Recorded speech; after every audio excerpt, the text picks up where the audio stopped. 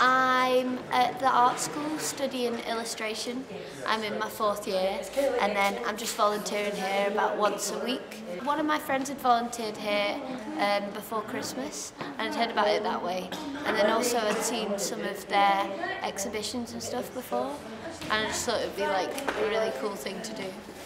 I work with the Aspire groups on a Tuesday, so that's kind of like adults.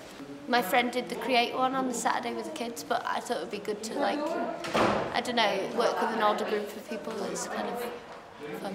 It's been really good. It's really good to see how many materials you can use and different ways of making things. Like someone's doing silk painting today, which is like, I've never done that. And you've got a lot of people working with ceramics, which is really fun because it's a nice way to use your hands and kind of a really tactile thing to do. So it's good. I think I've learned how to kind of work with other people, but like visualise the ideas people have in mind of what they want to make and ways of working around issues people might have. So you just kind of think in different ways, like outside the box. It's good, and the tutors are great. They're like super helpful, and it's always like really busy and loud and fun.